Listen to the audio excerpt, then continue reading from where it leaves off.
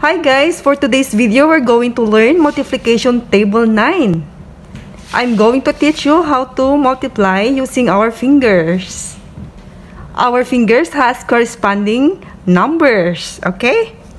This is 1, 2, 3, 4, 5, 6, 7, 8, 9, 10. So, to fold the number to multiply to 9. For example, 9 times 2. We're going to fold 2. Then the first digit, our tens place will be the 1. Then the ones place is 8. 1, 2, 3, 4, 5, 6, 7, 8.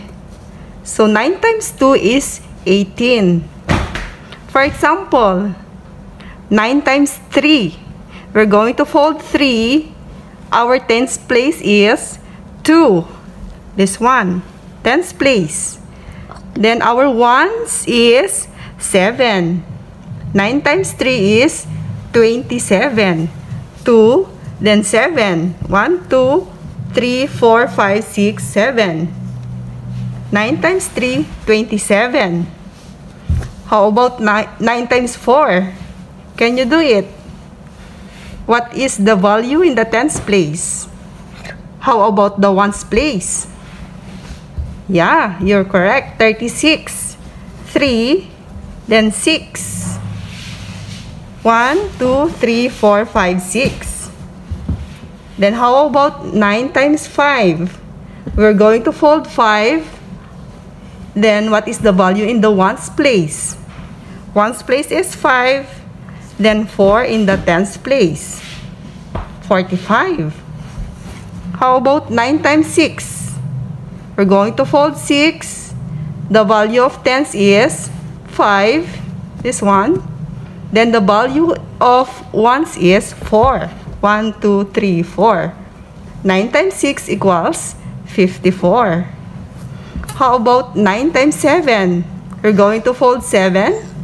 The value of the tens is 6. 1, 2, 3, 4, 5, 6. And the ones place is 1, 2, 3. 9 times 7 is equal to 63. How about 9 times 8? We're going to fold the 8. Then 7. 1, 2, 3, 4, 5, 6, 7. 72. 1, 2. What about 9 times 9? Can you do it? Fold the 9. The answer is 81. 5, 6, 7, 8. 1. 81. Then how about 9 times 10? We're going to fold 10. The value of the tens is 9.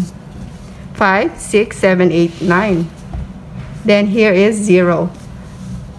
9 times 10 equals 90. Did you get it? Thank you for watching, guys.